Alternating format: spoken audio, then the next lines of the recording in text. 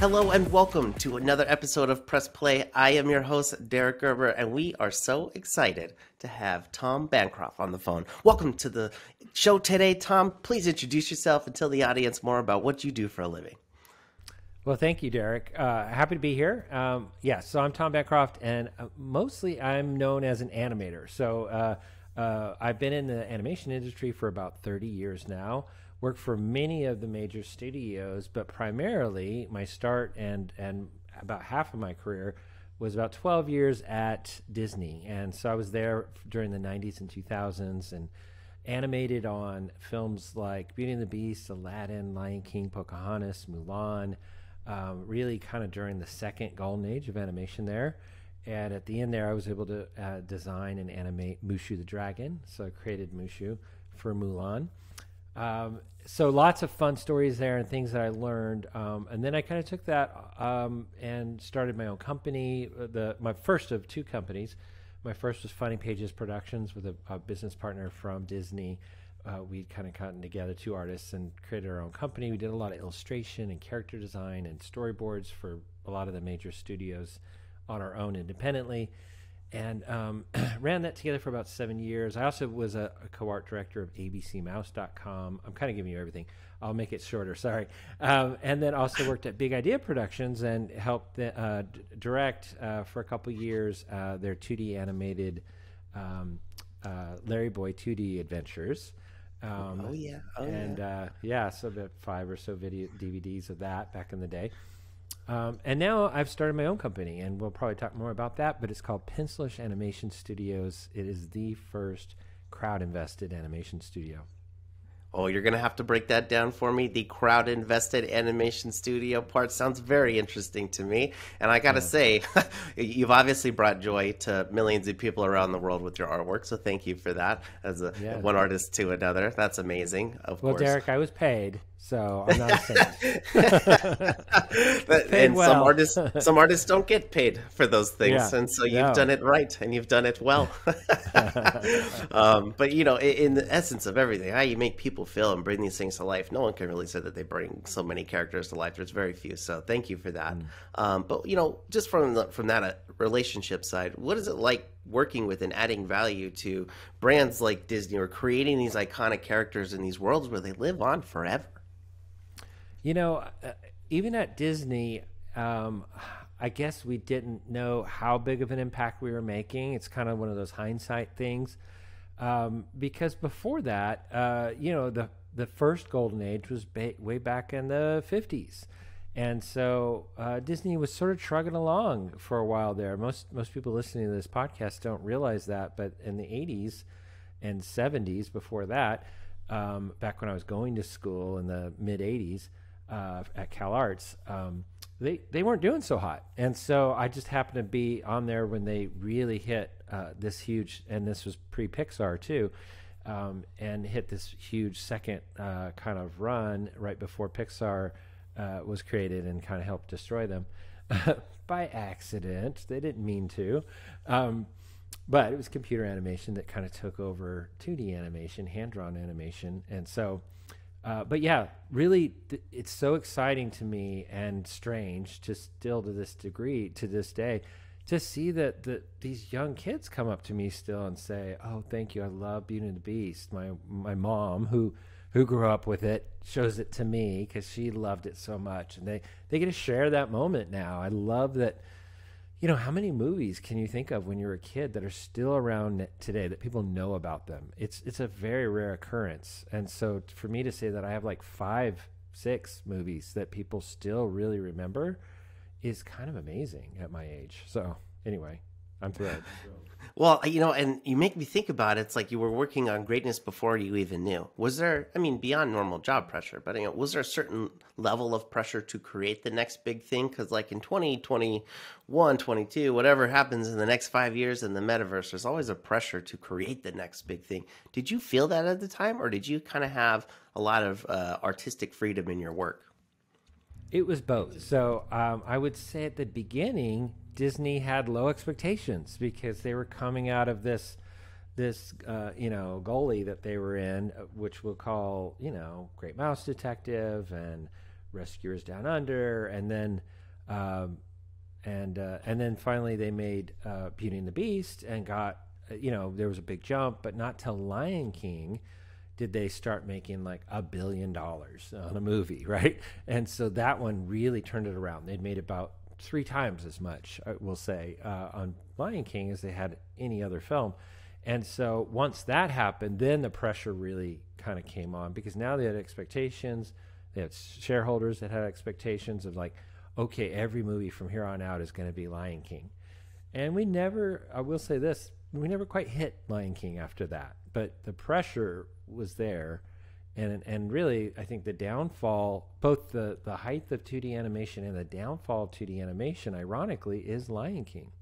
Because Lion King set this impossible bar, let's put it that way. And not for quality. I think we hit the quality level on many of the films. They all look as good or even better than Lion King. But numbers-wise, they just, whatever magic was there, and the magic timing, but also the visuals and the story and the music of Lion King. Because what happened with Lion King is people were going, not just kids anymore. Their parents were going and talking about it. Like teens were doing as a date night movie, that they would never do an animated film for a date night movie. Now they were starting to do that because they were hearing such like the movie Titanic. They were hearing that kind of buzz for this Disney animated movie that we just never hit that level before that. And it helped Pocahontas, the movie right after it, and it helped, even Hunchback of Notre Dame, but it started to die off. And now there were some great films after that, like Lilo and Stitch, Mulan, that are still living today and did quite well. It's just, I'm saying they didn't hit those numbers of Lion King. And so Disney is a corporation. And so, yeah, their expectations were, and so as things started to dwindle, and it was more after Mulan, when you got into some of those other films after that, they just, and then meanwhile Pixar starts taking off and everything they were doing was a huge hit. They just said, oh, I guess 2D's over. So it's Lion King, pro and con Lion King. Yeah. I know I've got a special place for Lilo and Stitch in my mind, so that one's a cool one to hear in the mix. But I could totally see that, and I understand, along that journey how that pressure may have evolved or changed within itself from a business aspect. But from the audience, what I loved hearing was just, it was genuine creativity at the time, just looking for that new height, and like that's really exciting to chase at the same time. So I get it. Once you hit a home run, you got to go hit another home run. Oh yeah, maybe it's that more. One-hit wonder on the music side of things too, or you have a hit song and now everybody, or a hit album, even worse, and now everybody wants the next whole album to be amazing. And maybe we're not quite in that world as much as we used to be in the 70s and 80s and stuff. But anyway, that's what Disney went through. Quite the journey, quite the experiences. I could talk to you for a long time, but let me ask you more about Pencilish. Now, the words that caught my mind there were crowdfunding, and I'm used to technology and software in my background with workflow automation and a bunch of other nerdy terms. But really, when it comes to crowdfunding for animation, you got to break that down for me. How does that work? And walk me through that process so we can understand it better. Yeah, so I've learned a lot, and what happened was I was going along with my life and going, but at the same time, like loving, what I was doing, and in every phase there was a new challenge and every new job, but always in the back of my mind from when I first started in this industry, I wanted to be a creator. And here I was working on amazing films, and certainly no regrets there, but I was also developing little TV shows and film pitches for feature films and things like that of my dream projects. And it hit me around age 48 or 49 that, oh my gosh, I'm kind of getting older now. And so what am I going to do? And so I upped that ante. I actually started creating like 10 different TV shows and like 3 different feature films, all the way to script. I put in some real effort for a couple years there. And once that was over, again, then I'm about 51 or so. I'm like, okay, now what do I do with all this? I've created all this content. And really, as you know, with any company, but before it's a company, with any artist, let's put it that way, creator, that roadblock is, okay, I need money to go to the next phase. I can do a lot on my own, and I developed characters and things like that. But now I was like, okay, I'm in that same spot as everybody else. Even with my experience, I'm still in that same spot of how do I'm not going to just pull it out of our house and sacrifice, my family to do this dream project. I need, a few $1 million to really kind of launch into this. And so right about that time, again, this was right in the middle of COVID. So this was like about summer of 2020. A friend of mine who owns a marketing firm here in Nashville, Tennessee, and has lots of great connections and stuff, and is really kind of a futurist. He's always kind of looking forward. He throws at me this idea. He's like, Tom, I just did this project with I'm a partner in another company, and we did a crowd investment. And the more that I've learned about it, I really think this is perfect for you. And so I'm whenever I tell this story, I give credit to Ash Grayson for this, because he's the one that kind of approached me. Now, was it the perfect fit? Yes. I mean, it kind of checked all the boxes. This was the thing I was looking for. And by the way, I already knew about it. I've been on my own researching. I'm very entrepreneurial. And so I knew about crowd investment because there was a company that was the first feature film crowd investment. It's called Legion M. Many people probably have heard of that listening to this, and they've raised over 25 million or something with many different crowd raises. And so here's the short of it. So what it is it's like a Kickstarter. We already had Kickstarter, and I've done 4 of those, by the way, successfully. So I knew that world, and I love the idea. This is why it all kind of fit for me. I have a large following on Instagram, about, 320,000. Anyway, so I've been doing teaching and a lot of things like that. I've started my own teaching kind of online things. And so what this was a way for me to kind of go directly to my audience and say, hey, what if, and I'll get to what a reg CF is, but you can now go to and start a company. This is, again, upscale from a Kickstarter. This is more like, how do you kickstart a company? And that's called a Regulation CF. It started about 6 years ago, I think during the Obama administration through the Jobs Act. And it's only gotten better. Trump actually enlarged the amount you can raise. It used to be a $1.3 million or something was the top you could raise. Now it's 5 million and above. And so anyway, the nice thing is that you can really start a company. And what it is it's a way for a startup to get the average person to invest in their company. Now you can invest as low as $100 and be an investor in a company. And that's what this is. And so there's many websites that have popped up that are sort of the Kickstarters that are utilizing this Reg CF and saying, we're going to have a website where you can kind of go and send all your people to, we'll handle the contract stuff on the back end, the shareholder contracts and things like that. There's a lot of legalese. This is not just Kickstarter. I want to make that clear. This is a much heavier, and you can go to jail too. It's FCC regulated. So if I screwed up anything, there's definitely consequences.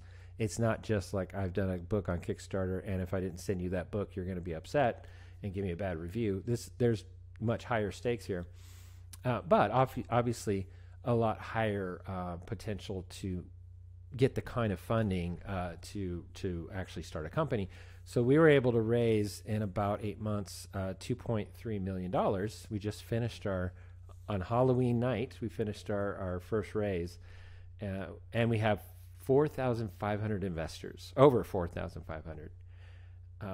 So the beautiful thing, and if you know marketing at all, this is more my buddy Ash Grayson, is we also now have an army. We not only got them to invest and help us get going, but we have this army of shareholders that hopefully are not only fans of me or animation, but of this company that they now co-own with us. And so they want it to succeed.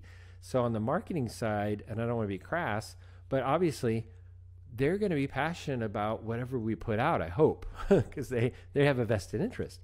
And so we try and keep them very involved in it too. And so while a lot of companies, the Pixars and the Disneys and stuff like that, and even the Cartoon Networks and Nickelodeons, they like to keep everything really close to their chest. They don't want to, for marketing reasons and for people sort of stealing their ideas or whatever, who knows why, they still believe in the old internet, which was, we don't tell anybody anything until it's ready to launch. And we get this amazing trailer out there, and that's when they get excited.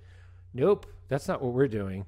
We're taking you on the road with us. We want you to, from day one, to know, hey, we just signed this agreement with this creator. We're going to make this show. We don't have any designs to tell you, but we're going to get you excited about what the idea is. And by the way, that idea might change a little bit, but we're going to tell you about it. This is why we like it. And then we're going to start showing you designs. And so we have behind the scenes videos on our YouTube channel, Pencilish Studios, that is us for like just speed drawing about, here's me designing characters for Juju Brain, one of our shows. Here's me designing, and then our other artists, our animators. Here's an animator talking about how they animated a test shot for this show. So that's what I mean is crowd investment to me is you're taking the whole crowd with you, and I'm passionate about it. I really want them to feel involved because they have a personal stake in what we're doing.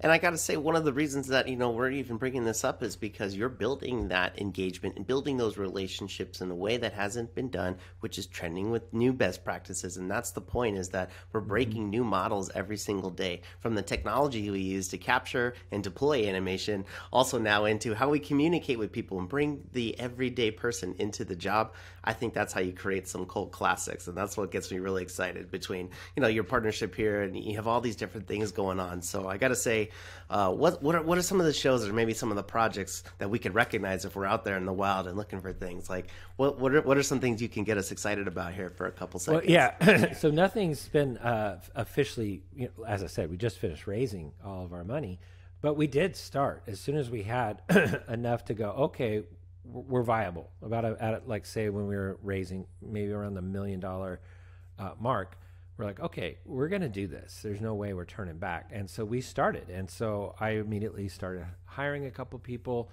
And so now we have up to 6 employees. And a couple of them are animators, some of them are artists, some of them are more on the production and producing side. And we started making deals. And so one of the shows is Bjorn the Last Unicorn. And it's this, I'll pitch the story. So it's all about a unicorn. It's the last unicorn in the world. He's been hiding up in the Scandinavian mountains in a cave, afraid of, all the people that basically have terminated all the other unicorns that ever lived. And so that's why he's the last one. He's been in hiding. He finally decides, no, I'm bored. I want to leave this thing. I'm going to go out and venture into the world. And it's right as he finds a cell phone. One of the alpine climbers drops it, and so he's able to get it, and he discovers the world of the internet. And so this show is all about social media and both making fun of and embracing the world we live in, social media. When Bjorn comes down from the mountain and actually meets a social media influencer, like a momager, basically, somebody that manages these people, he falls in love with Becca. Not in love, but they're best friends. He moves in with her and becomes one of her pets. And so Bjorn, who can talk, and he's, again, the last unicorn, and by the way, adorable, really cute. They put up their first post, and overnight, he's just like in the real world, a talking, cute unicorn that all of a sudden exists, is going to be the #1 pet influencer of all time. He takes that job immediately. And who else lives in the house with Becca? She was already the momager for Patty, this cat, who does a lot of pratfalls and is just a cute fat cat. And so Patty was the #1, and now living in the house with her is this new #1 pet influencer. So there's a war already going on in the household between Patty and Bjorn. Bjorn is super naive. He just loves everybody. He's one of these, much like Olaf or something like that.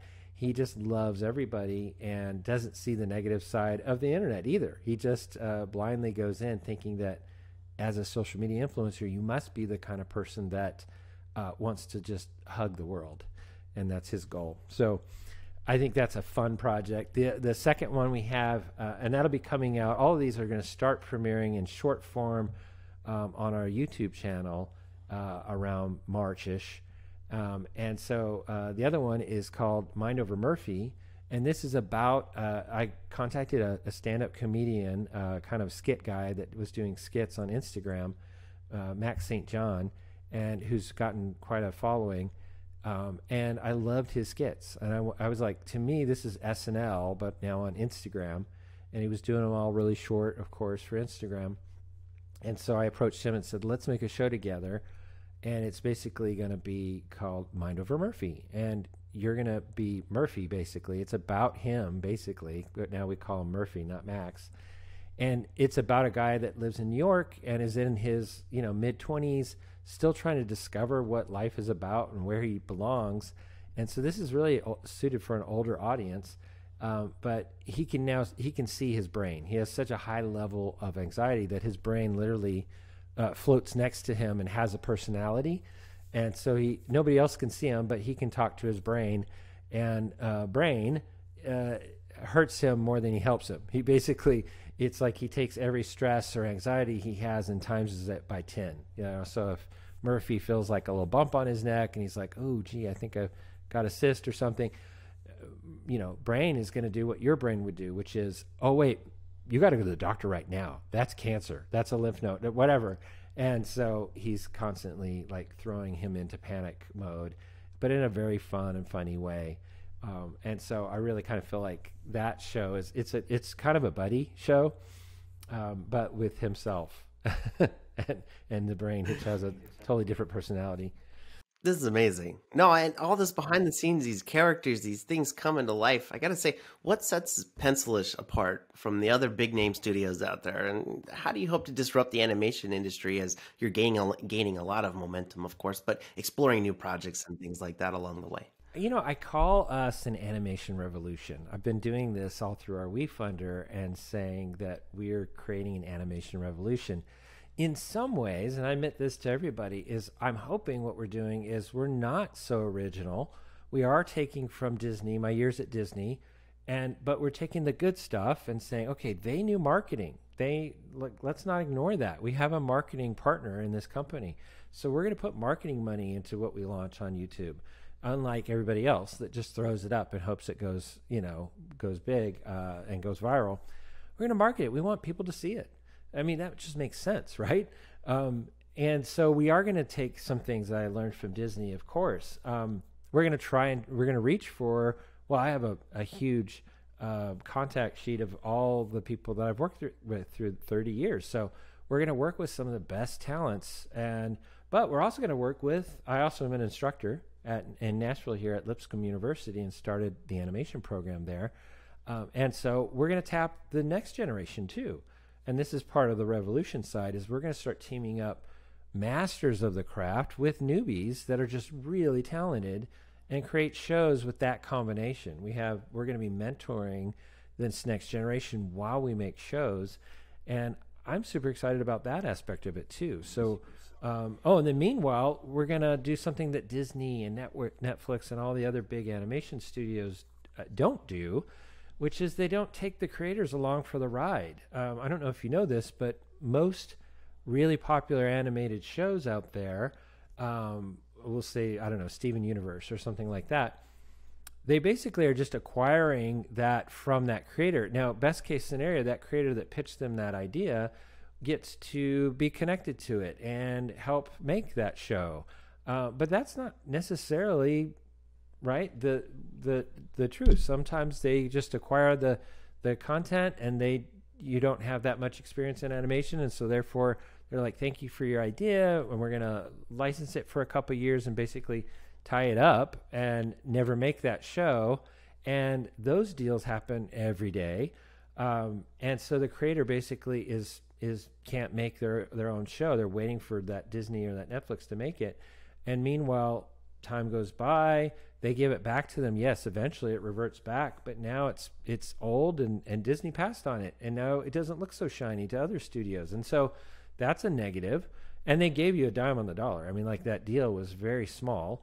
And then meanwhile, also, if you work for a studio, and this is how the studios mine most of their talent, is oh, you're a storyboard artist on SpongeBob and you're really talented, maybe moved into directing. Hey, do you have any ideas for your own show? Oh, that's great, right? Creators love that. But then they pitch that show and now that company owns it. And at best, like I said, you get a directing gig out of it for a couple years and you help to make them a lot of money. While you make, yes, a good income, but you don't see any of the back end. You don't get the merchandising and the marketing. And by the way, here's the dirty little secret of the animation industry is that animation is kind of a break even kind of a job. So not job, but of a venture. And that it takes time, you have to put a lot of money into it. There's a lot of time and development that goes into it.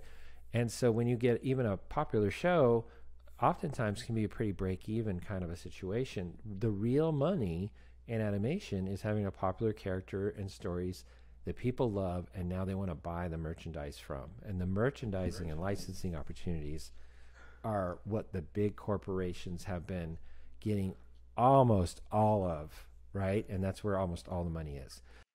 That part makes sense, and we acknowledge that part for sure.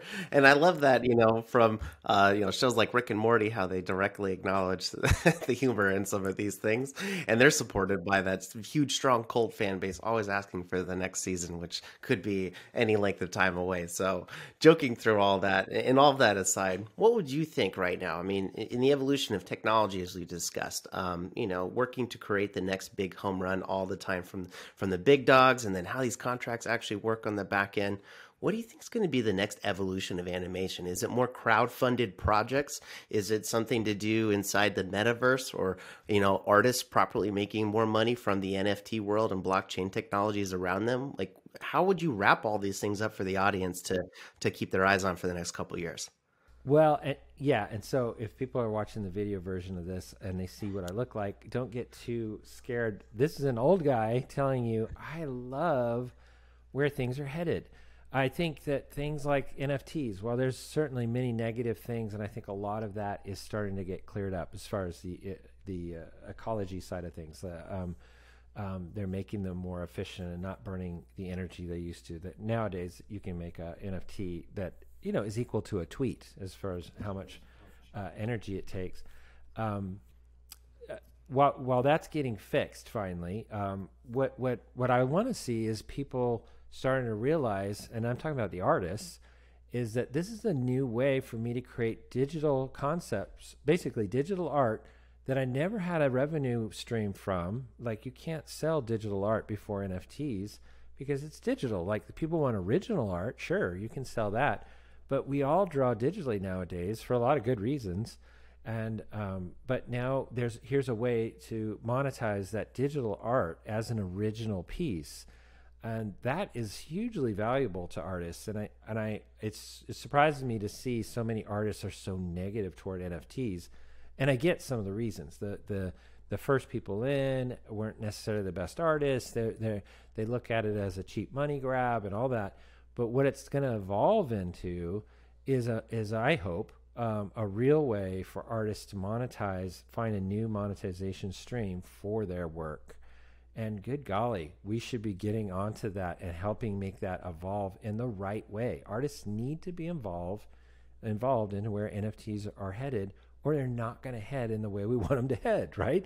It's going to be businessmen driving it. And so we need some smart artists getting involved in that, and creators. And so what we're going to see, what's happening now in NFTs is the ugly side mostly. What we're about to see, I think, is real creatives coming in and making things that make sense, but also are beautiful and have great ideas behind them. That's what we're missing, because business people are leading it right now, and it's ugly.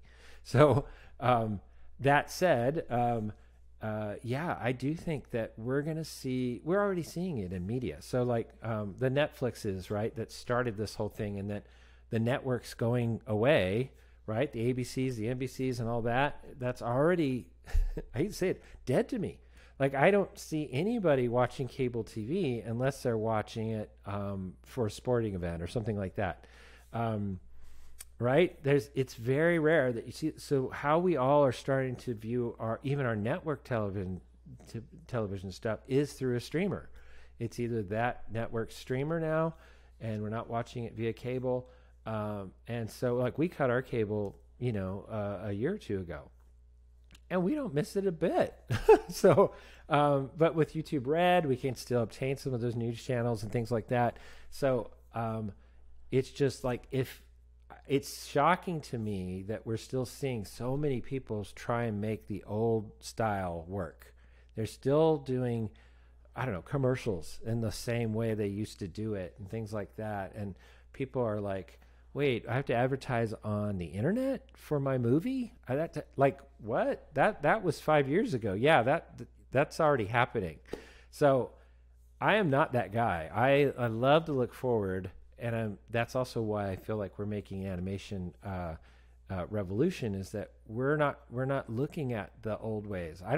I almost don't care that Netflix wants to pick up our show or something like that. I mean, yeah, there's some sides to that could be financially viable, but really I'm looking for what's going to happen in the next 5 years, and what those streams are, OTTs and things like that, are going to be brand new ways that we can get content out there that are cutting out some of the middlemen. And that's what we're talking about, is cutting out middlemen nowadays and going direct to our audience. And we can do that now, because guess what?